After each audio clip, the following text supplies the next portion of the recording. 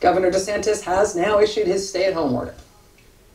Soon thereafter, we got the same word, at long last, from the governor of Georgia, who finally issued his own stay-at-home order at long last today, after saying, I kid you not, that he only just learned today, he only just heard that people who are asymptomatic can still spread the virus.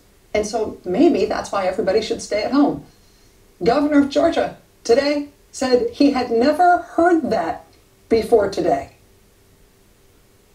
The CDC has announced that individuals can be infected and begin to spread coronavirus earlier than previously thought, even if they have no symptoms. From a public health standpoint, this is a revelation and a game changer.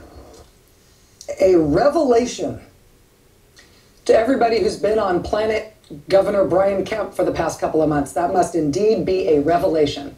No stay-at-home order until today, because he had no idea until today's revelation that asymptomatic people can spread it. It must be an absolute revelation to everybody who's been living inside his head for the past couple of months. Also the fact that, Tom Brady left the Patriots. Also, daffodils come up this time of year. There's some other stuff I could tell you about for that.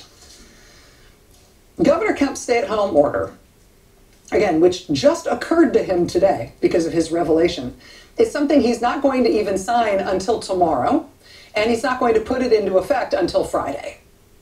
Because he's only had this revelation today, and why rush? 2 of his counties are in the top 5 counties in the country in terms of their per capita infection rates.